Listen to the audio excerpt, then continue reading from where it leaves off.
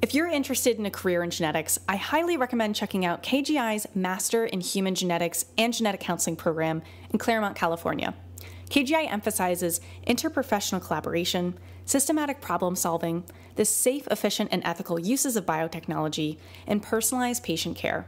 This is all accomplished through a variety of experiences, including rigorous didactic coursework, clinical training, research preparation, and supplementary activities such as case conferences, grand rounds, journal clubs, and seminars. The KGI program has established affiliations with multiple genetic centers throughout Southern California, which offer access to tremendous resources for clinical, industry, and laboratory experiences, and provide a culturally dynamic and enriching environment for genetic counseling students. KGI is dedicated to the education of innovative genetic counselor who will serve the needs of individual patients, the healthcare system, and the bioscience industry. You can learn more about the program at kgi.edu/DNA Today. Again, that's kgi.edu/DNA Today. How is it that we find ourselves surrounded by such complexity, such elegance? The genes of you and me, the genes of you and me, we're all made of DNA. We're all made of the same chemical DNA. We're all made of DNA. Hello, you're listening to DNA Today, a genetics podcast and radio show. I'm your host, Dineen. I'm also a certified genetic counselor practicing in the prenatal space. On this show, we explore genetics' impact on our health through conversations with leaders in genetics, experts like genetic counselors, researchers, doctors, and patient advocates. This episode is an edited recording of the Clubhouse meeting myself and Dena Goldberg, aka Dena DNA, hosted on August 26th last week, where we explored making the most of your genetic counseling grad school experience. Since this was recorded on Clubhouse, the audio is not as high quality as our other episodes. However, there's really great content. Welcome, everybody. I'm Dena, or Dena DNA, and I'm a board-certified genetic counselor and content creator. And today we are going to be talking with current incoming genetic counseling students, current grad students, previous grad students, and there'll probably be some prospective grad students as well. And it's all about managing life, managing time, managing everything that has to do with your grad school genetic counseling experience. So now let's introduce my co-host and then our guest panelist. My name is Dineen. I am a prenatal genetic counselor, also board certified like Dena, and I practice in prenatal. I'm also the producer and host of DNA Today, which is a genetics podcast. And coming from the genetic counseling perspective, I have a lot of fellow genetic counselors on. We have multiple episodes talking about grad school, episodes 87, 97, 101, just to name a few. So looking forward to answering your questions. Yeah, hi, I'm Rachel Mills, and I'm an assistant professor with the UNC Greensboro Genetic Counseling Program. And I serve as the Research and Capstone Coordinator, so I get to advise all of our students on their capstone and thesis projects. And I graduated a long time ago in 2008 from the UNC Greensboro program. I'm Katie Lee, CGC, or Catherine Hornberger, as I'm otherwise known, and I'm a reproductive genetic counselor. I'm currently working at Seattle Sperm Bank. I'm a graduate from the University of Colorado Genetic Counseling Program. And this year I started a couple YouTube channels, one for aspiring genetic counselors, just to share resources about how to apply maybe more efficiently to grad school programs, and then one related to my personal experience and my work in fertility genetics and genetic counseling. My name's Alejandra. I am a incoming first year for Sarah Lawrence College, and I have been working the last few years. So this will be my first time going back to school in 5 years. My biggest concern is how to go back into the habit of studying and preparing for coursework after being out of school for so long. I think for people that have been out of school for a little bit, it can be tough to get back into the rhythm. But I think reminding yourself of the study strategies that you used to use and bringing that back in. I would say also, Alejandra, you're so great at this. Other people can follow lead on looking at genetic resources. So listening to podcasts, checking out GC Chat on Twitter, and just seeing what are some of the topics that are really coming up a lot in genetic counseling, and maybe just reading up on those. just introducing yourself back into the world. I know a lot of programs have summer reading, so a certain book, and that can also be helpful of just getting into the mindset of reading a book that maybe isn't a textbook, but a genetic book in some kind, maybe a nonfiction, and getting yourself back into that mindset of studying. And I think once you're a couple weeks into it, it'll all come back, just like riding a bike. You'll be like, oh, that's right, I used to do things this way. So it's definitely nerve-wracking. I took a year between undergrad and grad. So something to just be thinking about, but there's also going to be a lot of other people in your situation, because I found that most people do not go straight from undergrad. So you're going to be in the same boat as a lot of other people, and it's nice to connect with them early on in grad school and see what they're doing for study skills as well. Yeah, and I would like to echo what Kara said about getting back into the habit of studying by reading a textbook or something like that, finding something low stakes that still feels like studying to just get you back in the groove. At UNC Greensboro, we have a week-long orientation before the start of class.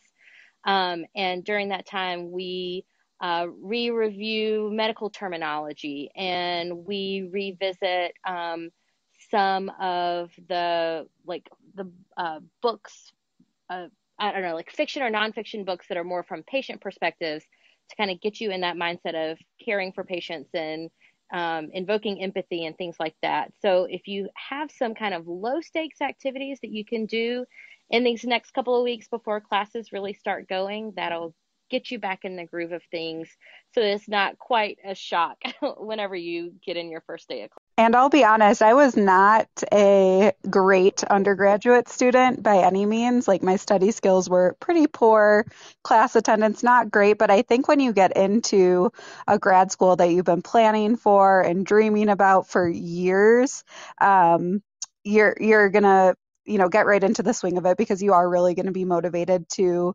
excel and to do well, and you're going to enjoy what you're learning about. So I didn't find the transition to be as hard as I thought it might be, knowing that I probably didn't have the best study skills coming in. And the other thing is, if you're not someone who can sit down and read all the time, like I myself, I do Audible. I prefer Audible, and most of these books are on Audible. So that can also get you kind of in the swing of things, because you can be doing chores or driving and be able to listen to a lot of these stories, which can be so helpful in your training. Yeah, so we have other previously submitted questions. The next one is, I think, a topic that's been brought up a lot in the last couple of years in the genetic counseling community. How can you avoid burnout as a genetic counseling student? And I'm going to expand that to even when you're starting out in the career, been in the career a while. I actually had a student from the class of 2020 that did her capstone project related to things like mindfulness and burnout. And one of the interesting findings, she surveyed genetic counseling students, and she found that self-care things that required a lot of time and a lot of activity, things like running, things like seeing a therapist, those things dropped off. They decreased once students started their graduate program. And with that, some things like mindfulness and personal reflection, those things kind of increased.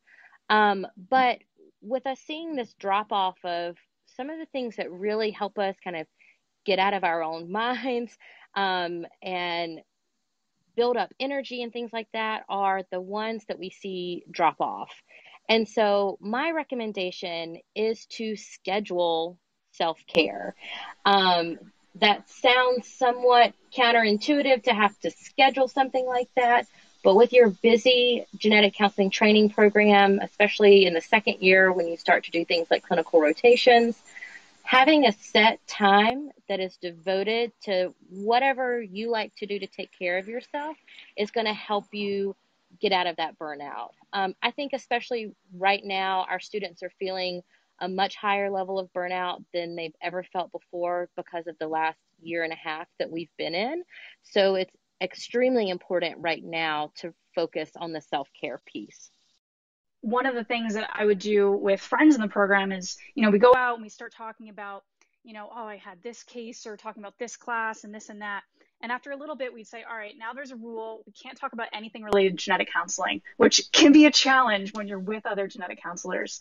But I think that can sometimes be good because then you find out other things you have in common with your classmates, and just seeing like what other things you can talk about and just giving yourself a break from it. Yeah, and I think just to follow up with that, if anybody has done just a little bit of research into the field of genetic counseling as you guys have been applying and considering this as a career, you know that the rates of burnout are really high in genetic counselors because of the type of work that we do and how much of ourselves we pour into that work.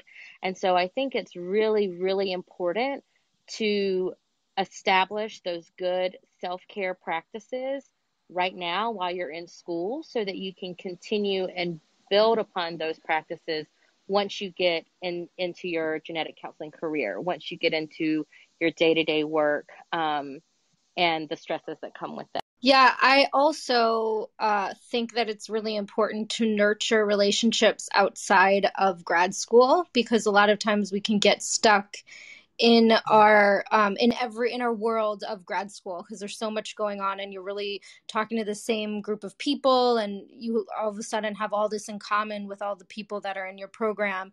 But it can be really helpful to also attempt to try and spend time with people both outside your program and then if you are moving, like for me, I moved for my program and I didn't know anybody in the area and I joined some different community groups to be able to make friends and being able to hang out with them was a really good kind of mental escape from all the talk, kind of like Kira was saying, turning it off. That was helpful. And I think one other thing to mention that hasn't been said yet is to be open to trying therapy. I tried therapy for the first time while I was in grad school during one of my most stressful rotations where I really felt like the pressure was on and my thesis project was due. And it was so helpful just to have someone to reflect my feelings to and not feel like I was just constantly complaining to my partner and my good friends. And it really helped. So I'd encourage that to be a tool to keep in the toolkit. Yeah, and if I can build from that, from like a programmatic perspective, the majority of colleges and universities now have counseling services on campus that are free or reduced cost for students. And so if you do find yourself in a situation where you feel like you might benefit from that, check with your program director about the services that are available. Check your university or your college's website to find out what things are ready and easily accessible for you right there on campus. And another thing is, you want to keep your physical health, your emotional health, your spiritual health, all of these as healthy as you can and as balanced as you can. And yeah, I think that's a really good point, Dina, and just looking at it from all the different perspectives of ways that you can decrease your stress, decrease your anxiety, but validate when you do have those feelings coming up. Catherine, you were saying earlier that rotations can be stressful and there's a lot of different components to that. We had a previously submitted question that asked about this, and just in terms of what someone can expect in starting grad school, what does that first rotation look like? How quickly are students expected to jump into sessions? Some people may have no idea what that can look like. Yeah, my first rotation, our program director called it like a get your feet wet rotation. And I remember the first couple, it was just shadowing for the first couple of weeks. Ours was structured that we'd be in the clinic for the afternoon. We had classes in the morning and I was just shadowing. I didn't do anything. And then maybe the next 2 weeks we took pedigrees or family trees, and the genetic counselor that was leading the session was also taking her own pedigree or family tree. So we would check them afterwards. And then slowly, they might hand over some more responsibilities depending on the type of patient that was coming each time. If it was an easier patient or an easier indication, maybe I'd be comfortable taking more. But generally, the genetic counselors were really understanding that it was your very first rotation and, they want you to feel comfortable as well. So they'd see what you feel comfortable taking on depending on the specific indication. So I'd say at my program, it was a very a slow pitch into genetic counseling and it felt pretty comfortable. as far as it goes, I mean, of course you're still nervous, but it wasn't too bad. It wasn't too scary. And I knew what to expect from my supervisor. And I think that's a lot of people's experience of just starting out with just observing, doing your own pedigree as the genetic counselors doing theirs. So I had really very similar experience to you. Yeah, I was just going to say, I think that this is an important question to also ask your program director or whoever it is in your program that helps set up the clinical rotations. Things are a little different at UNCG because we actually have our students do some of the observation types of things during their first year. So sitting in with clinic sessions, practicing the pedigrees alongside the genetic counselor, a lot of that stuff happens during these observations that we do in the first year, so that the first rotation, which for us happens in the summer, it really is only a couple of days of those kind of like observation, introduction type of things before the students jump right in. And I remember my first summer rotation, it was a prenatal rotation, and by the end of it, I was actually doing screening counseling by myself for some of the like low risk. They were actually they would do second trimester screening for all patients that came in, regardless of what their risk was. So I would take care of those as a student learner. So I think that there's a lot of variability between programs, and so checking in with your faculty and with your supervisors about what are the expectations and what should you be prepared for is going to be really helpful to make sure that you're comfortable and that you're moving at the pace that you feel comfortable with, and that is also kind of expected based on the growth. Yeah, I actually really wanted to echo what Katie was saying earlier about thinking about therapy within grad school. In my first year, I felt like that was something that was really useful for me. And I actually did go through my program I'm currently at the University of Minnesota, and they actually do have those resources. So definitely reach out to the counseling services that are available through your school. So definitely wanted to echo that. And then in regards to the current conversation about just rotations and things, I absolutely have a similar experience to a lot of people. But I will say that one thing that I did not anticipate going into rotations was that our first year were primarily virtual, and we did all of our courses, and suddenly we were going in person for a clinic. So that was kind of a drastic change for me personally. So that's something that I didn't anticipate. So would love to hear other people's thoughts on how that transition process might be in other programs, or what sort of help people get used to that. And maybe Janelle could jump in terms of, she's coming from Sarah Lawrence perspective. She's the admission directors there. And so Janelle, I don't know if you want to share just how Sarah Lawrence has handled and what you've seen with other programs with switching some things now from virtual to hybrid. Hi, everyone. Yeah, in terms of mental health, there is counseling services available at Sarah Lawrence. And so some individuals took it upon themselves to take advantage of that, just based on whatever was going on in their life at the time. And then there are other individuals where were events that occurred in their lives while they were attending the program. And so so we have a mentor program at Sarah Lawrence where each student is partnered with a program director, kind of like checking in on them, making sure that they're okay throughout the year. And so sometimes when those check-ins happen, everything's fine.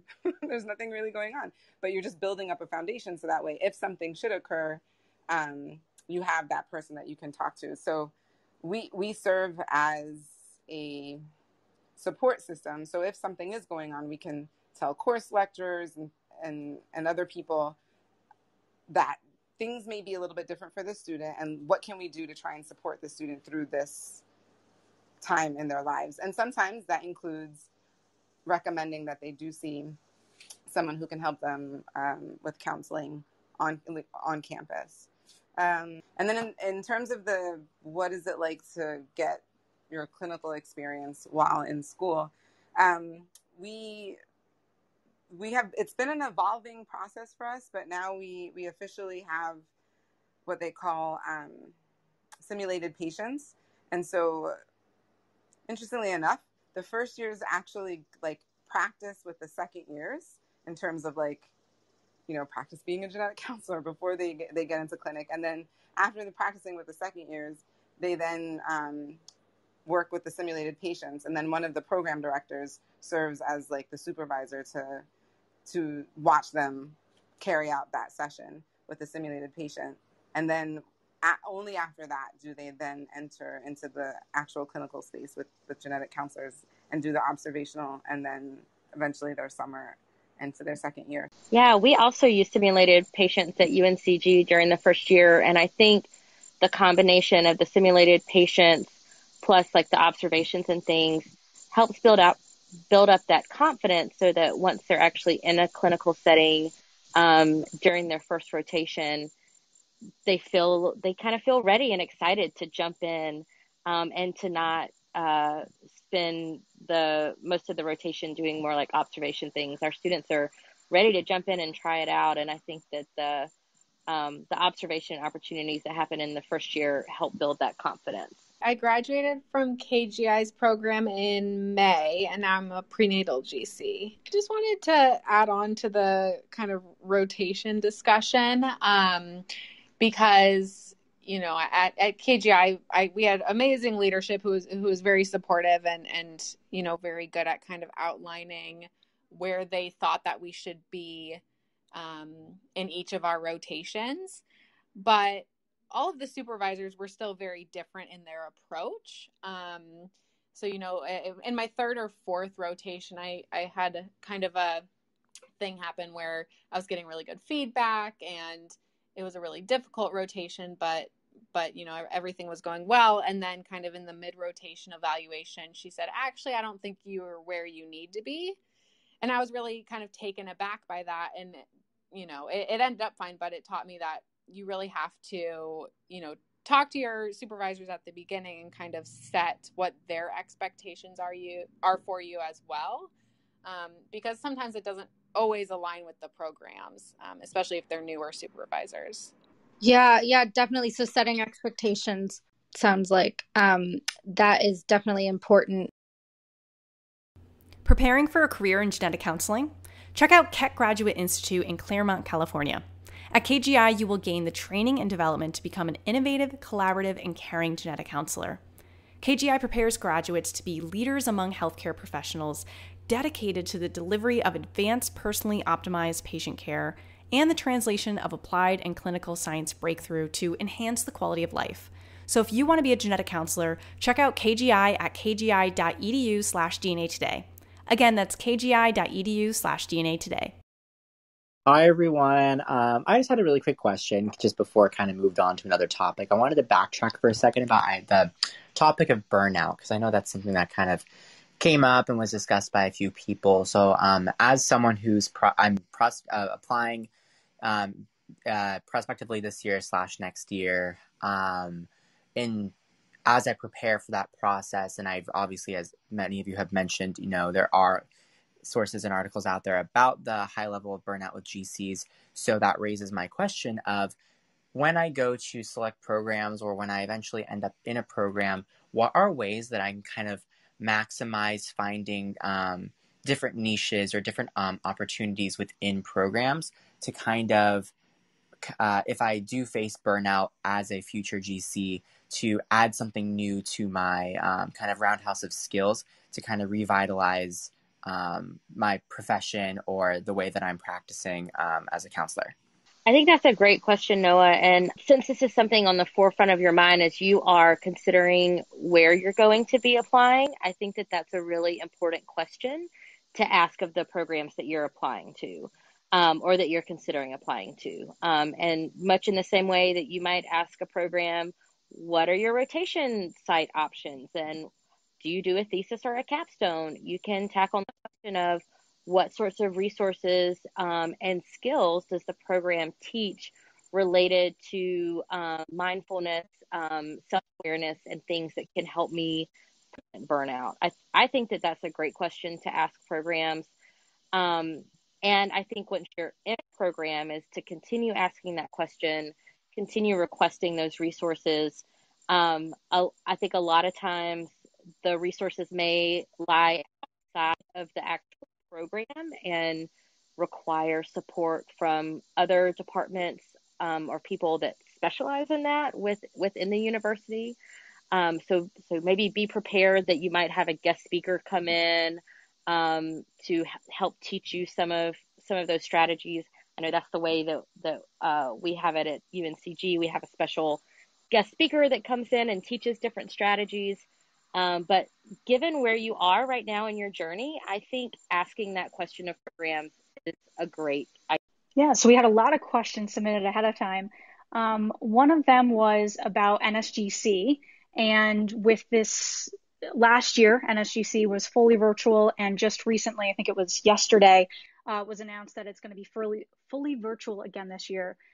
So traditionally, usually students in the second year attend NSGC, but someone wants to know if that's shifting now that it's virtual and costs are much less to attend that. If maybe Rachel, you wanted to start answering that question in terms of what students are planning on doing in your program. Yeah, so I'd be happy to answer that, and I will provide a little bit of an acknowledgement here real quick. Last year, I was part of the annual conference program planning committee. I was the chair of that committee and was very involved with the planning of the first ever virtual conference.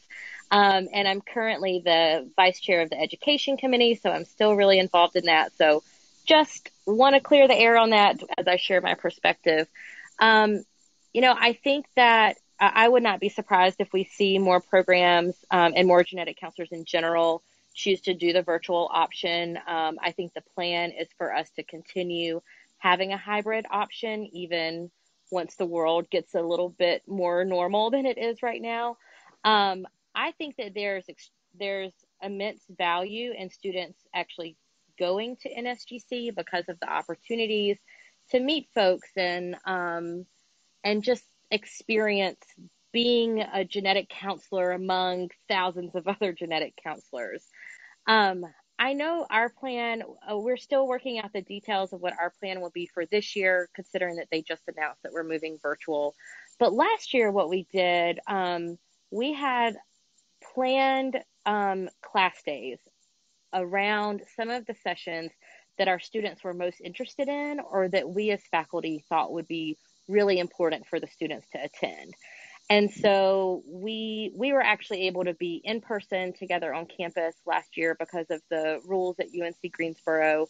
So we were all in a big room together, streaming it on the big screen in the room.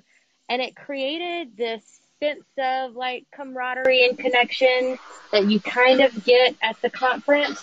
But we were able to do it there together in person, distance from everybody else. And I think they're still working out what the platform is going to look like. But last year, there were some really amazing virtual conversations that were happening through some like online chat room type of things that were part of the conference platform.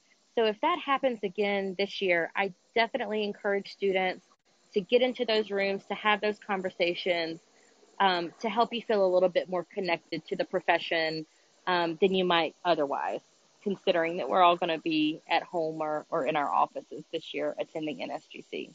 It's interesting, the question about whether, like, moving forward, right? Like, our first year is going to be allowed to go.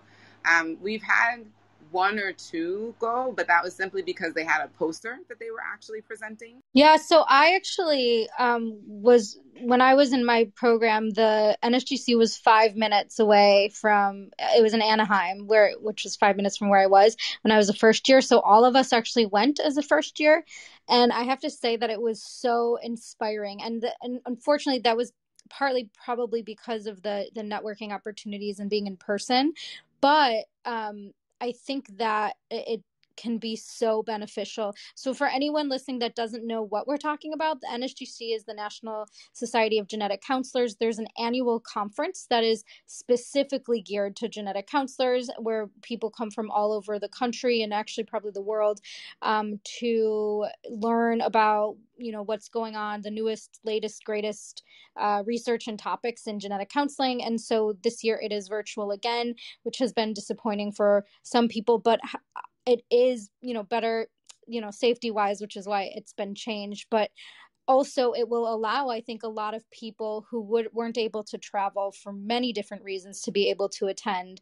And we're kind of talking there, what has been mentioned is that in the future going forward, instead of just being in person, it will be both in person and virtual, and you can choose which one. And I think that one of the big barriers to people attending is travel, and is, leaving your family, leaving things for that amount of time. And so I think for first years and for anybody who's a practicing genetic counselor, can be very, very helpful to attend digitally or virtually. So I don't know. I just wanted to give my input as someone who went as a first year. It was overwhelming, but I think it was also very inspirational. Yeah, and something that I was just thinking about, Janelle, as you were talking about how packed the first year is with curriculum and things, I think it could be really interesting if faculty get the schedule for the conference early enough to sub in some of the lectures that you would have during your regular curriculum. Maybe let some of the NSGC talk cover that content, but you're hearing it from the experts, the people that are like on the cutting edge, doing this work, that are in the clinics, experiencing these things, which is one of the things that I love most and get most inspired whenever I go to NSGC, is just seeing other genetic counselors that are doing such cool stuff. And it's so fun for people who are just like lifelong learners and who are always interested in like learning what the latest and greatest is, which you kind of have to be prepared to do as a genetic counselor, right? So I would love to see the opportunity going forward for more first years to maybe attend virtually, and then having the second years be able to go to the in-person component to be able to do some of that networking stuff.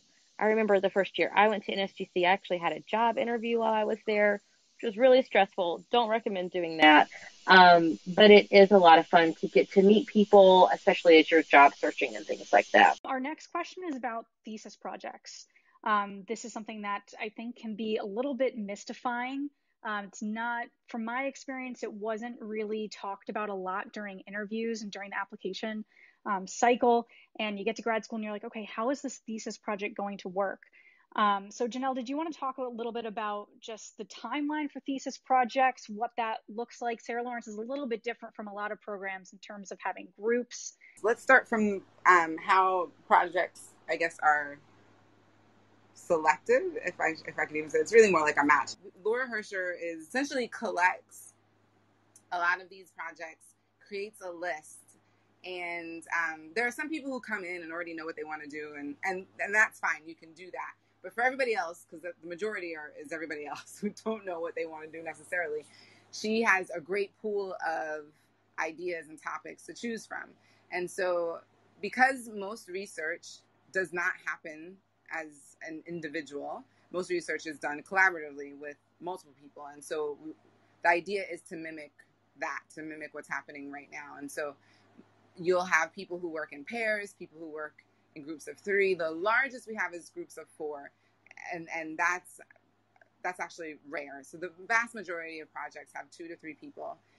And you essentially rank them kind of like match. You rank your top 3 or 4, and then she takes her time to really make sure that everybody gets, something in their top 3, because she wants to make sure, she understands that this is going to be a long time that you're going to be working on this, and she wants to make sure that you actually care about and like what you're working on. So that essentially is how the projects are, I guess, matched. Like, that's how you're matched with your topic. And then included with that is also a mentor. So whoever's project it is that's also the person who will mentor you. So it doesn't even necessarily have to be just in the New York area, although that's where we are, but it could literally be across the country, or even in Canada. We've had that as well.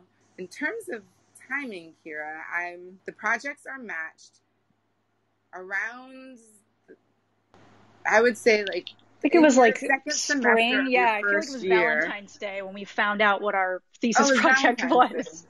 For Yeah, me, I was I gonna don't say know. Maybe it's definitely spring. Yeah, I just can't remember how far in spring, and that keeps changing as well.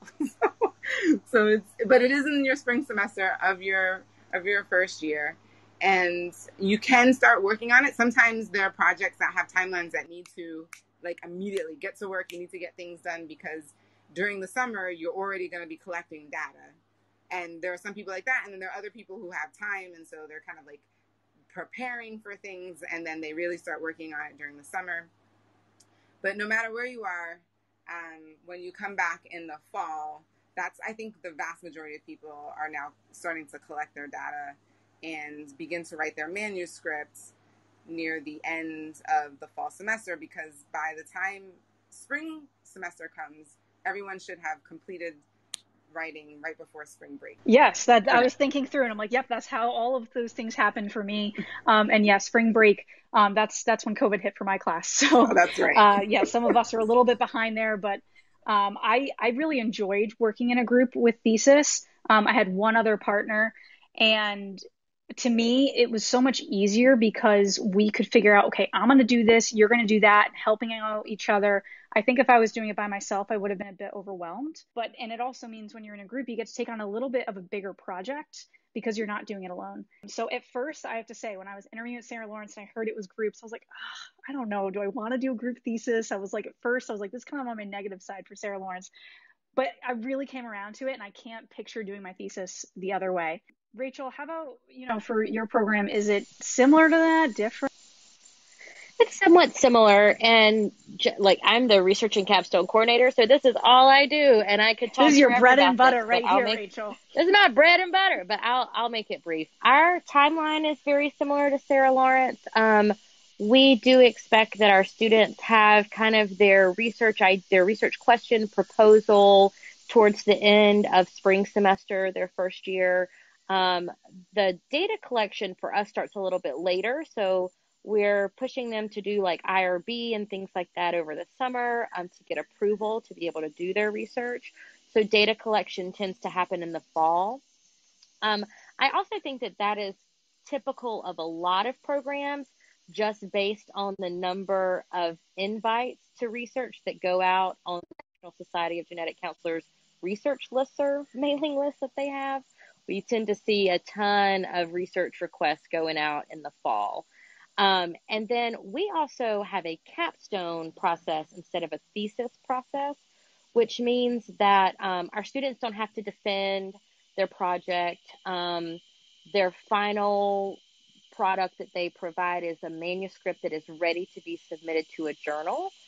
And it provides a little bit of flexibility in the type of projects that they can do. So our students can do things that are a little bit more creative or that are education or community-based projects.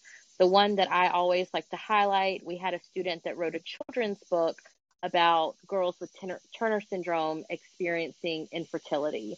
And that was her capstone, was creating this children's book. But our students do the projects themselves usually, and they come up with the ideas themselves through brainstorming with me and the other program faculty.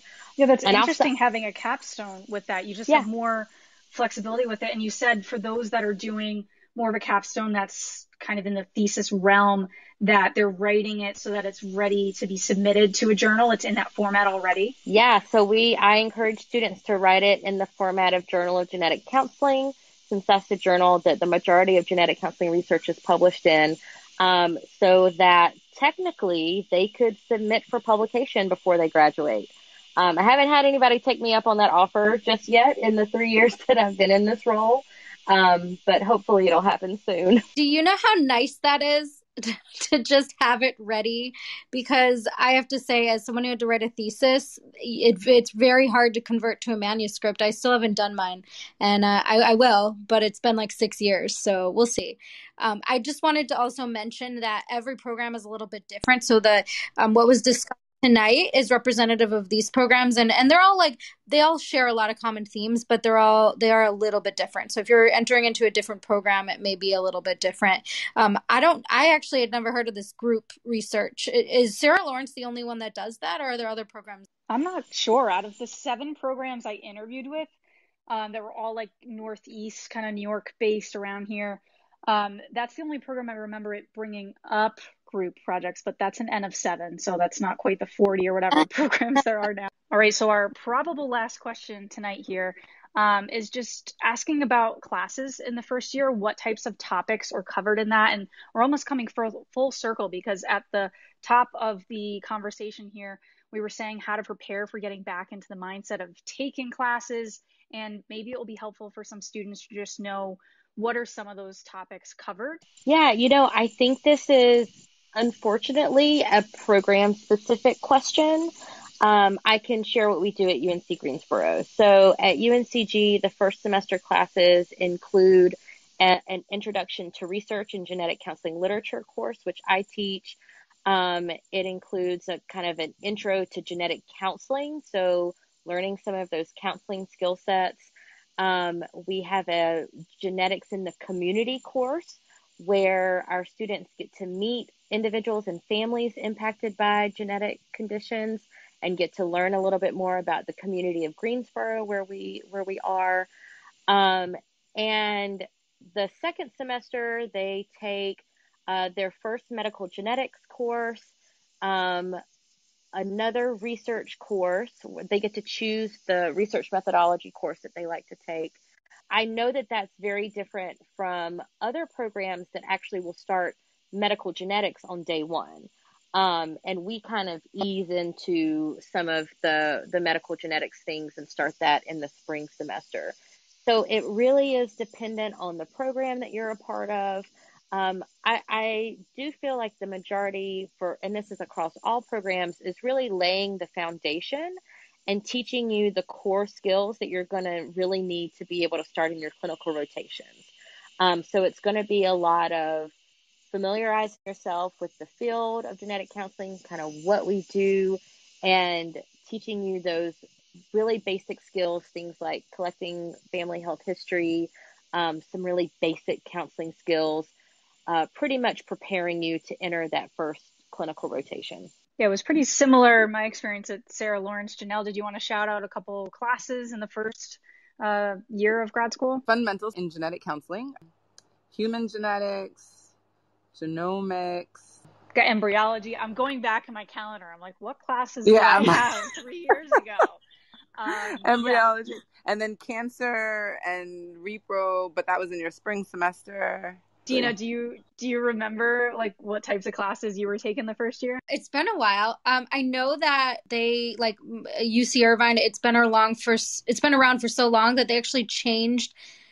They change it up, to adapt it to what they think is working every so often. And I think they changed it a little bit after I left. But I remember, I think those fundamental courses as well. And we had our community genetics, which really the second year. And we did a lot of classes with med students in the medical school the second year as well, which was really fun.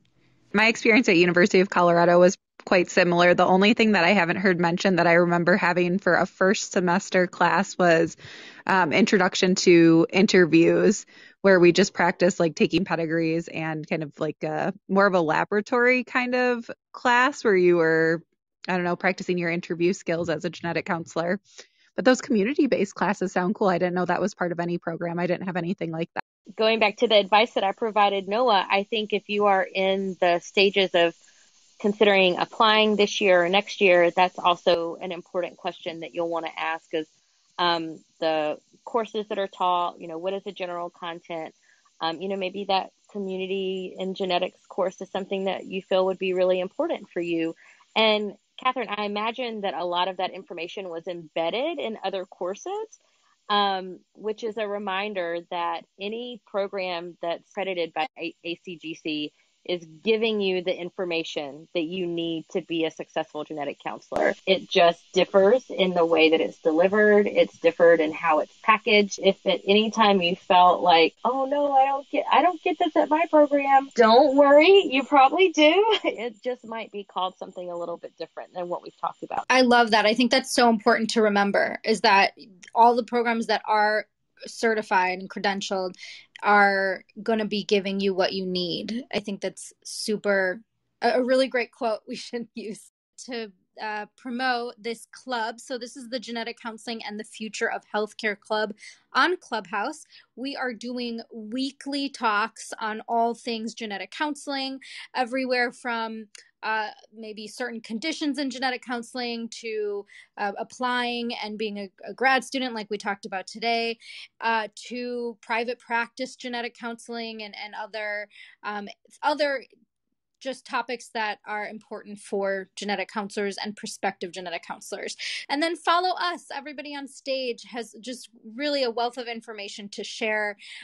You'll be seeing the same people on stage for different talks. There's a great community on both Instagram and Twitter that we can keep this discussion going. I know Kira was live tweeting during this session as well. I have one last thing that was on my checklist of things that I wanted to share with y'all, and I should have done this earlier. It made sense in response to the first question, but I didn't want to give all my stuff away right at the beginning. One of the things, going back to Alejandra's question about how to get back in the mode of studying, and Kira's response about you'll fall back into those routines of studying.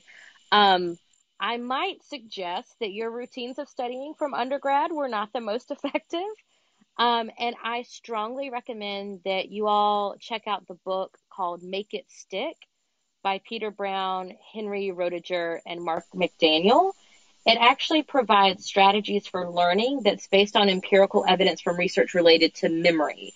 And so one of the interesting things that I learned from that book is doing things like reviewing your notes, rewriting or copying your notes, highlighting things in a book are not actually effective about having things stick in your long-term memory. Things like quizzes or flashcards are actually better for doing that stuff. And so as you are getting in the thick of it, starting to try to retain all this information that you're going to get over the next 2 years, I encourage you to consider strategies that are really going to help you make it stick, if I could be cliche there for a second. And think about working with some of your classmates to set up a Quizlet or to share flashcards or something like that. And consider the ways that you can really learn the information that's going to help you retain it, because you're going to have to come back to this for boards. You're going to have to come back to this once you're in practice. So you don't want to just memorize it for the exam. You really want it to hold fast into your memory so that you can retain and use it regardless of where you are in the future. So check that book out. It's a wonderful resource, and it will probably disrupt everything that you previously thought about your studying skills. So that's as the professor here, that is my assigned reading for all of you for today's class. Thank you very much. Make it stick. All right. I like Make the it title stick. of it too. It sticks in your brain. We're just going to keep going with these puns.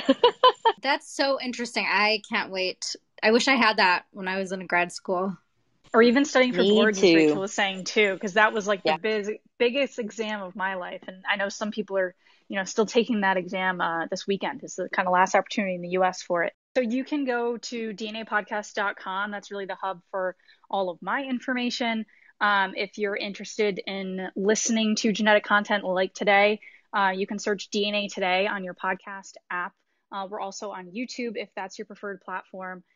So go to dnapodcast.com to find that. And we're going to have a link to Make It Stick because that's Rachel's recommendation. So I'm going to have a link to that. I mean, you can find me on campus at UNCG all the time, but as far as the internet goes, I am on Twitter. My handle is double helix tat because I have a tattoo of the Watson and Crick double helix figure from their original paper. So that's where I stand upon my soapbox the most. I'm also often here on Clubhouse hanging out with Dena. Oh my God, I thought the tat was an amino acid. I mean, it's that too. It can be all of the things.